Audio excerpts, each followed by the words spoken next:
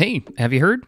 Meta's releasing their own operating system that could fundamentally change how the VR space works altogether. It could be good, it could possibly even be great, and it could possibly also be bad. Stick around and find out all the good, great, and bad that's coming your way with this new operating system. If you don't know me, I'm Fistful of Shrimp. I make Unity tutorials and cover VR development topics. So let's talk about this Horizon operating system. For Meta, it seems to be a big leap for them aimed at making VR more accessible and versatile. Essentially what they're trying to do is become the new operating system of the VR world. So kind of like how Windows is pretty much PC, that's what they want to become. They want to have a big old open system so hardware manufacturers and developers can come in and play in this big sandbox together. And I use Windows as an example because sure, there is Linux out there as the big open platform, but Meta's not going to do that. They got to make some money. So that's what they're aiming to do here. They want to become the Windows of VR,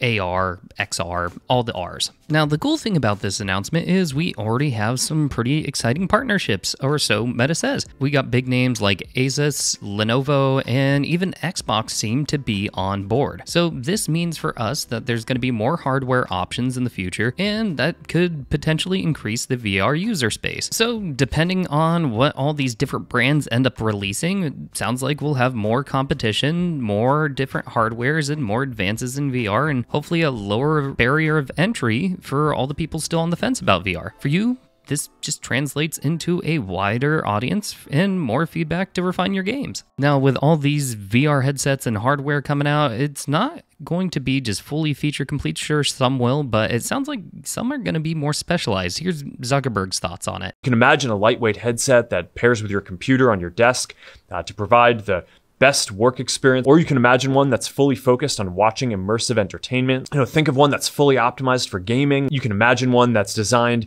for exercise, that's extra light with sweat-wicking materials. So with companies focusing on more like performance gaming headsets or mixed reality headsets, you can develop games around those specific hardware capabilities and get a little more high performance visuals out of these things. VR, AR, and XR still need a ton of more experimentation to see what features really win out, and luckily with all these companies hopping in and making all these headsets, we actually might see what features people enjoy the most. And although all these different headsets can be new, exciting, and fun, I just hope the Horizon operating system just reduces the headaches that normally come with developing with so many devices. I mean, that's kind of the idea, right? Now, it sounds like it's not just the operating system that is opening up for hardware. Zuckerberg also mentioned that he wants to open up the Meta Store. So this means that we could see storefronts like Steam, Xbox Cloud Gaming, and possibly even Google Play. So as a developer, the more storefronts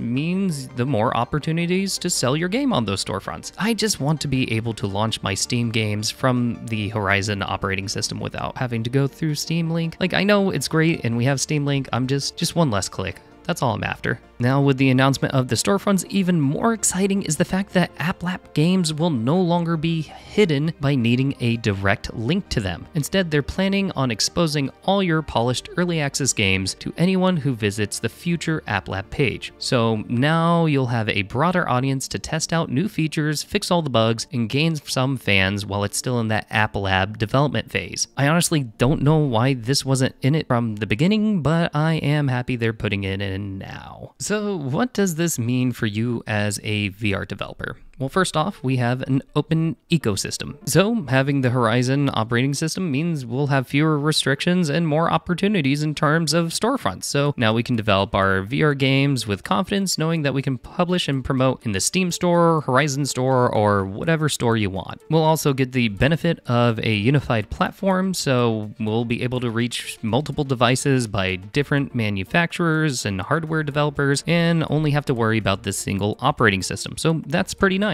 And like I hinted at before, we will have the ability to make specialized development applications. So, we can tailor our games for a specific headset. As an example, say there is a whole fleet of headsets designed specifically for fitness. And with those headsets, you could build applications and games that take advantage of whatever features those fitness headsets have in place. Now, it's not all sunshine and rainbows here. We also have to talk about some of the downsides. So So one of the first ones I'm thinking of is market consolidation. With Meta controlling a large portion of the VR ecosystem, there could be some concerns about them having too much power and it being centralized to them. Potentially in the future, that could stifle some innovation. We also have privacy concerns. As developers, and I don't know about you, but for myself, I do care about my users' data and I don't want it being spread everywhere. And Meta hasn't had the best reputation in the past with people's data. They've even renamed their entire company to move past their old reputation, which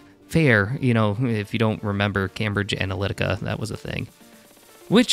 All of these things kind of center around one big fundamental problem, which is a dependence on Meta. Dependence on Meta, it could lead to developers being vulnerable to sudden policy changes and platform shifts. But whether we like it or not, Meta seems to be the big movers in the VR world right now. They've dumped a ton of money to make this work, and we're kind of dependent on them already. Sure, there's Apple in the Vision Pro, but let's be real here. I'm a VR developer on YouTube who pretends to be a shrimp. I don't have money for a Vision Pro, come on.